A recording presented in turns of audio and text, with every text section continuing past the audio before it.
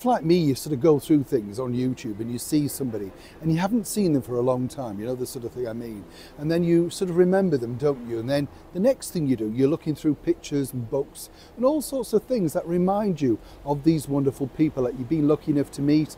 You know, it could be a loved one, it could be a famous person, anything. It's a memory, isn't it? And it triggers off all sorts of things in your head. Well, this particular picture did that for me, and I wanted to share it with you, our wonderful chums here on this community. As ever, let me explain. Morning, good to see you. Thank you so much as ever for your time today. It's true though, isn't it? Pictures, I think it's a strange thing actually. A picture is actually better, maybe it's just a generational thing, than a digital sort of platform, because when you're holding the picture, you can see things and you look at it and think, oh yeah, I remember that well.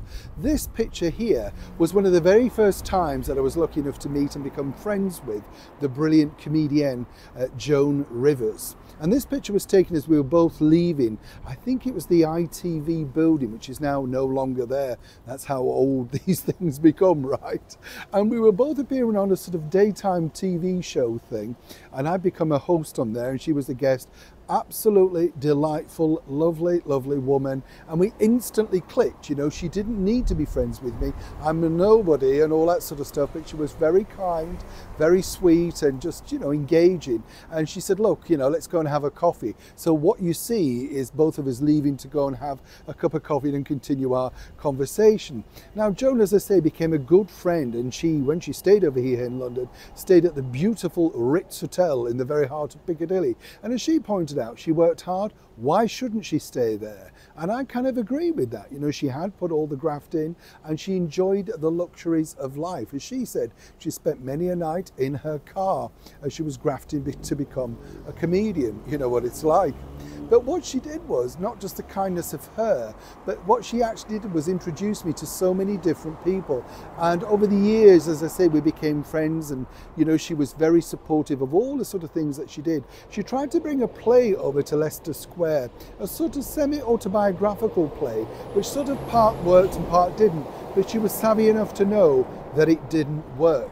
Her big problem, you know, Joan, was she wanted to be an actress. That was the thing. She wanted, like everybody who's funny, to be taken seriously.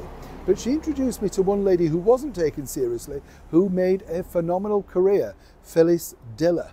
Now, Phyllis Diller was not what you'd imagine at all. You know, I realise there's a comedy persona and there's a real persona, right? But the thing with Phyllis, you expected the spiky hair, the cigarette holder, the moon boots, everything. She was the chicest lady, you know, truly, very, very, you know, attired in all the latest couture, just was glamorous off camera. But of course, the persona that she put on camera was that of Fang and the terrible things. She was so ugly, she was this, she was that.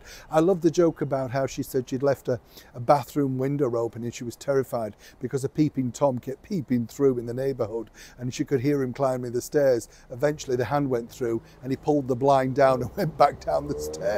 It's just a clever joke, and that's exactly what Phyllis Diller was, a very clever comedian, as was Joan Rivers. And I often said it's a strange thing, isn't it, that say all of them, maybe Carol Burnett or the other leading lights in the sort of comedy world, didn't team up and do one great show together. But as Joan pointed out, can you imagine the rivalry backstage? She did have a point, of course. But Phyllis Diller, as I say, like so many people, lives on, all thanks to the digital platforms that we now all watch every single day. Years ago, when somebody passed away, sadly, you didn't see them like you and me do today. And the reason why I highlight Phyllis Diller is, like Joan, you know, sadly, she's now left us, but a comedy does live on.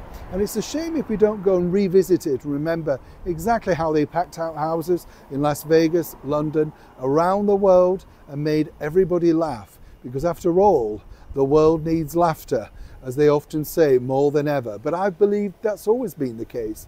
And Joan Rivers said that if she didn't leave the stage, hearing people clapping and wanting more, then it wasn't a job well done. And Phyllis Diller and Joan Rivers were truly pioneers in the world of female comedy. Did you ever see them? Did you like them? And who made you laugh if it wasn't these two delectable ladies? As ever, do like and share and let me know in the comments below. I hope you enjoy these memories that I share with you, and as I say, it's always a pleasure. Neil Sean in the very heart of Yorkshire.